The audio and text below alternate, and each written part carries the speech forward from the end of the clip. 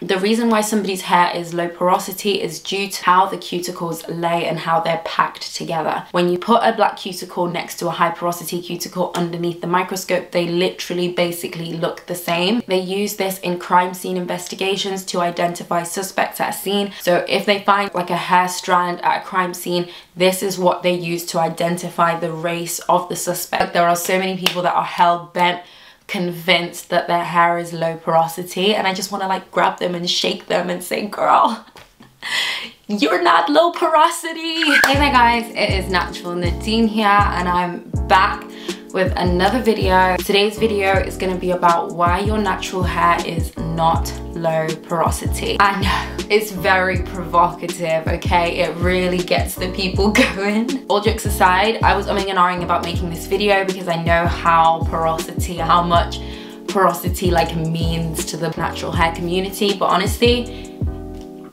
we're gonna get into it. Just for a bit of background, I am a chemical engineer. I have studied chemistry. I've also worked for a consumer goods company. I've been involved in our research and development for hair care formulations, which really involves understanding the anatomy of the hair, which is why a lot of the things that I'm going to be talking about in this video, they are gonna be very science-based, because that's my background and that's what I've started to base my natural hair routine on. But regardless, this isn't about like my qualifications or what I have on paper or what I've done, because there's things that I'm about to kind of tell you. You don't need to be like a scientist to understand the fundamentals of what I'm about to say, basically. I really wanted to make this video because I feel like when you first go on your natural hair journey, there's so many different opinions on what you can do and what you can't do with your hair, what you should and you shouldn't do, and what your porosity is, and you're kind of swayed. So this for me is a very unbiased looking at the facts. So without me rambling on, which I've already feels like I've rambled on for ages, let's get into the video. First thing I'm going to address is, what is low porosity hair? So low porosity hair is described as hair that doesn't readily absorb water and treatment, and because it doesn't readily absorb those treatments, it retains moisture very well. The reason why somebody's hair is low porosity is due to how the cuticles lay and how they're packed together. Having a look here at what a hair cuticle looks like under a microscope, these are what hair cuticles look like from a low porosity, medium porosity, and a high porosity hair cuticle. So as you can see from the low porosity hair cuticle, the cuticles are flat, closed and sealed, and that is one of the main characteristics of low porosity hair. I say that's one, that's the only main characteristic of a low porosity hair, is that your cuticles are closed, they are sealed, and they're tightly packed, and that's exactly why it's difficult for it to absorb moisture, treatment, that type of thing, and that's why it retains moisture really well. Now if you look at a high porosity cuticle, the cuticles are slightly raised. That's exactly why high porosity hair readily accepts moisture and water and treatment and products, and also doesn't retain those very well, because as easily as that moisture enters the hair, it can also slip through the cracks of the raised cuticles. Now that I've shown you what these cuticles look like under a microscope, let's take a look at what a black person's hair cuticle looks like under a microscope.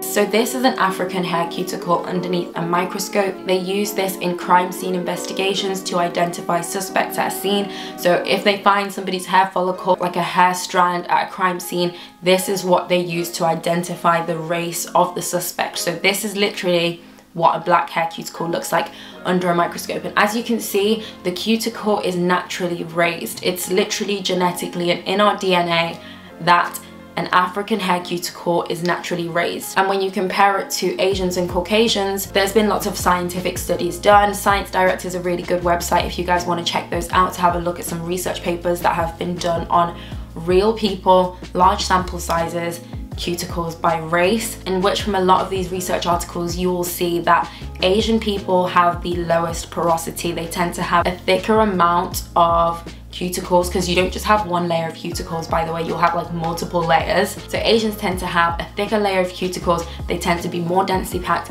and they tend to be closed. And you can really tell by the way Asian hair looks, they have extremely low porosity hair. For Caucasians it can vary, but for black people it is always consistently a raised cuticle, which is exactly why I say that black people, realistically, your hair is not going to be low porosity. Because of the way the natural anatomy of your hair is, your cuticles are going to to be raised, you're probably going to have high porosity hair. When you put a black cuticle next to a high porosity cuticle underneath the microscope, they literally basically look the same. So there are a few characteristics of our hair that you can easily tell are high porosity. For example, the fact that our hair gets dry very quickly.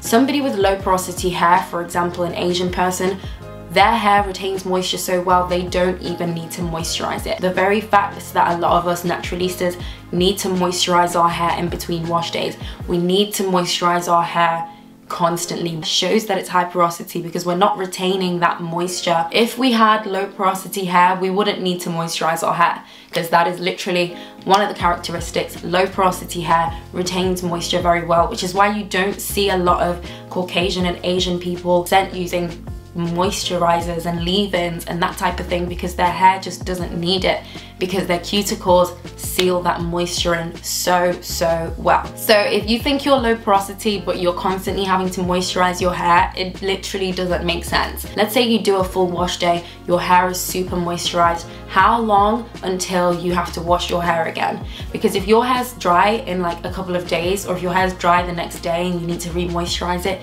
your hair is very high porosity. You are losing moisture very quickly. If you can push it a couple of days, you might not be as high porosity as someone who needs to moisturize daily, but that's still very high porosity hair because you're not retaining that moisture. Another reason why it's easy to tell that black people's hair is high porosity is, like I said, the cuticle is raised, which gives us this kind of kinky look. Asians and Caucasians' hair's cuticle tends to be smooth and closed, like I said, and because of that the light bounces off of their hair a lot more, meaning that their hair appears to be a lot more shiny, it appears more lustrous, where with black hair, because the cuticles are raised, the light doesn't bounce off of it in the same way, which gives us that kinky look, that look that's not as shiny, it's not as like lustrous. I mean, it's still as gorgeous, by the way, I'm not saying that as a negative thing, that's literally just the scientific characteristics of our hair, is that that's how it looks. You know the shine that I'm talking about. You know the shine that I'm talking about. So now let's talk about the hair porosity test. And I actually did try it myself up until I realized, what am I doing? And basically it's this test, and you put a clean strand of hair in. If your hair floats, it's low porosity. If it sinks, it's high porosity, which is absolutely factually wrong. Something floating in water hasn't got anything to do with porosity. The only thing that determines whether something floats or sinks is its density relative to the environment that it's in. In normal terms, if it's less dense, it's gonna float. If it sinks, that means your hair is more dense than the water that you're putting it in. So that has nothing to do with porosity. If your hair sinked, or if it floated, or if it stayed in the middle, that's your hair density. And in actual fact, more porous materials, so materials that tend to have a lot more holes in, gaps in, and it can absorb water, tend to be more lightweight. So if you think of a sponge is gonna float in water, not because it's low porosity, but because it's less dense, because it's high porosity, because it's got loads of space for air to flow through. So if your hair floats, it's actually more likely that it's high porosity than it is that it's low porosity. But you can't really use that test to determine anything other than whether or not your hair is more or less dense than the water you put it in. A lot of people also ask the question, if my hair is not low porosity, then why do products sit at the surface? There's so many reasons as to why products would sit at the surface, but I'm gonna literally just say the main one, which is equilibrium. I don't really know how to say that in non-science terms, but you know what equilibrium is. Basically, equilibrium is an equal concentration on each side. It basically means that your hair's going to take up what it needs, and when it feels like it's got what it needs, it's not going to allow more product in naturally. Now with any kind of like equilibrium, especially in science terms, there are things that you can do to push the equilibrium to one side. For example, adding heat. If you add heat, that's going to open your cuticles, and what you thought was a product sitting at the surface of your hair will actually penetrate because you've added that heat. Or you can manually work it in with your hands. That's another way to kind of force the equilibrium. I feel like I'm talking in science terms. It's really not that complex, but I'm trying to, you know what I mean? You can force that product into your hair, or you can't. If your hair has had enough, it's had enough, okay? And just because a product is sitting at the surface of your hair, one, doesn't mean your hair hasn't actually absorbed the product. 9 times out of 10, your hair has absorbed the product. It's just absorbed enough for what it can handle. And trying to force more product into your hair can actually actually do more damage than good. So that's one of the reasons why products will sit at the surface, not to mention things like product buildup. If you use oils as well, a lot of products are formulated with water. They're going to form those hydrophobic beads on the top of your hair, and you're going to think, oh my gosh, I've got such low porosity hair, this stuff isn't absorbing into my hair. But really it's because the stuff isn't mixing, okay? It's not mixing, it's not gelling, it's all sitting on top of each other, one after the other, and that's exactly why you're getting this beading effect on top of your hair. So the next thing that I'm gonna address is why our hair takes so long to get wet. So if we don't have low porosity hair, why does our hair take so long to get wet? When I say so long, I mean, how long is long, really? Like, okay, you stood under the shower for like 2 minutes, and your hair took 2 minutes to get wet. That's not that long, firstly. And secondly, how long your hair takes to get wet, you can't use it as an indication of your porosity, because there's so many different things that go into that. For example, there's a hydrophobic lipid layer on the surface of everybody's hair regardless that repels water. Your hair is not designed to instantly take in moisture, and that lipid layer is there to stop your hair from taking up too much moisture in one go and losing its elasticity and being prone to breakage. So it's there for your protection. That's one reason. Another reason is the product. I see people, they'll go into the shower with their dirty hair, they're running the shower under their head for like 10 minutes and they're like, oh my gosh, my hair's not taking up the water. It's because you've got products that contain oils, that contain butters, that contain silicones, that contain hydrophobic chemicals inside that aren't allowing that water to penetrate. If you were to wash all of that off, use a really clarifying shampoo and get all the residue off of your hair, you would find that your hair takes up moisture a lot better. Another reason why our hair can take ages to get wet is the texture, okay? Asian people who have notoriously low porosity, like I previously mentioned, 8 layers of cuticle, thick, densely packed, and really closed cuticles. They tend to have straight or silkier, straighter hair, which means the water can just penetrate a lot easier. Now, if I, with my kinky, coily hair, go and dunk my hair in the water, there's gonna be parts that bead off of the top of my hair. And given that my hair density is so kinky, I need to like open up my hair when I'm in the shower to get the insides wet. That's nothing to do with my porosity, and that's everything to do with just the actual texture of my hair. So don't think that because your hair takes long to get wet in the shower that means that your hair is low porosity. And if you see water beading off of your hair like it's not absorbing at all, babe, that's not because you're low porosity either. Those are silicones, those are oils, those are hydrophobic particles in your hair that are actively stopping that water from penetrating, and that's exactly why you need to use a shampoo to get all those things off so that water can penetrate your hair. You see, it all comes full circle, really. I wouldn't say porosity has nothing to do with these things, but it's rarely the cause of these things, if that makes sense. Like, so if our hair isn't low porosity, why does it take long to dry? That's another question that I get a lot. If our hair's not low porosity, why does it take so long to dry? And this long story short is your drying time is heavily influenced by the products that you use. You put a cream on your hair and a leave-in, your hair will dry a lot quicker than if you use a gel. These products are formulated and designed to keep water into your hair, because like I previously said, oils, butters, they don't actually moisturize your hair. Water is the moisturizer. That moisturizer you're adding is just formulated to keep that water in your hair. It's doing its job, right? You put that product on when your hair's wet, and the product itself is also formulated with water. So there's water in the product, there's water on your hair, and that product is designed to lock that moisture into your hair. So your hair's obviously naturally gonna take a longer time to dry because you've got product on it that's literally designed to do that. You'd find that if you were to clarify your hair, clean it of like any sort of product, didn't put any product on it, and just let it dry, it would actually dry really quickly. I feel like the natural hair community just had certain issues with their hair, and they just didn't know how to explain these issues, and so one person just did a bit of research, discovered what low porosity was, and was like, yes, that's the answer to our prayers.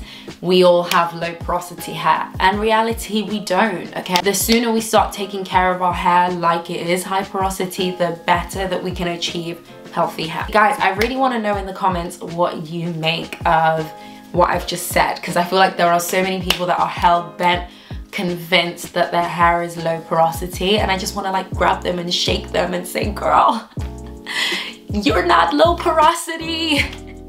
You are not low porosity. Wake up. Stand up. But seriously, stop saying your hair's low porosity. For real, stop it, because it's probably not. Unless you can go weeks on weeks without moisturizing your hair, don't come to me and tell me your hair's low porosity, okay? Because you got a low porosity hair, but you've got to moisturize it every other day. Make it make sense. It's not making sense. The maths isn't mathsing, it's not making sense. But I totally understand where the natural hair community was coming from when this whole porosity thing came about.